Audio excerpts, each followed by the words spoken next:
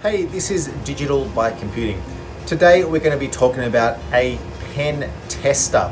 What is a pen tester or a penetration tester? My name is Emilio, I work in the IT industry and we are talking about pen testers. What does a penetration tester do? As the name suggests, it is somebody that is going to try to penetrate something. Now, this term is a term that is used in the IT sphere. Essentially, the job of a pen tester is to try to test and infiltrate IT systems, an IT network, or an application. They are essentially an ethical hacker. So they're going to be performing tasks that a hacker would do, but ethically.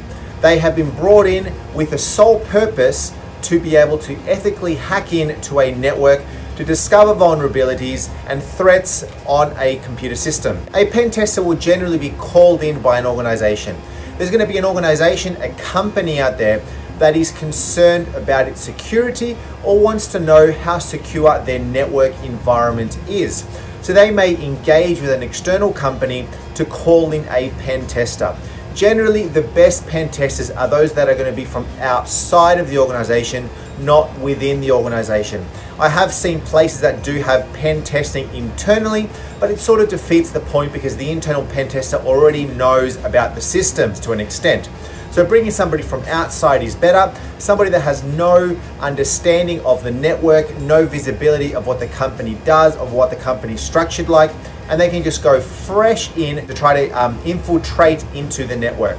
A pen tester is going to be specialized in one or more different areas. It really depends on what the organization requires when they do require a pen tester, but you could be bringing in a pen tester just to test the network, to test the network switches, the network firewalls, the actual security of the network. You could have pen testers that just specialize around servers and testing the server security, the server vulnerabilities, etc. You could have pen testers that are specialized just in applications, in websites. You may just want to be able to test your website's strength on the internet. You've got a website that is internet facing and you want to bring a pen tester to try to hack into the website or to actually check a application, one of your core applications, and just see whether your application has vulnerabilities and whether they can exploit those vulnerabilities and take out data. Obviously, the goal of a pen tester is to be able to, at the end of the day, provide a big report to the powers that be about what they found and what vulnerabilities have been discovered on the network. Generally, a pen tester will come into an organization under the knowledge of somebody within the company. Could be somebody like a CISO, like a Chief Information Security Officer, a CTO, an IT director, an IT manager, that is going to be calling in somebody from external to check the network. And at the end of that, the pen tester will write a report on the findings, so that then that person of influence, that IT leader, can then put those fixes in place, get the team in place to be able to fix those vulnerabilities and strengthen the IT network. A blind test is somebody that is going to try to infiltrate the network without any prior knowledge of the organization. They don't know anything about the organization. They don't know what the organization necessarily will do. They don't know the structure. They don't know the filter. They don't know what sort of IT systems are in place. They're going to come in blind and they need to try to figure the stuff out as they go.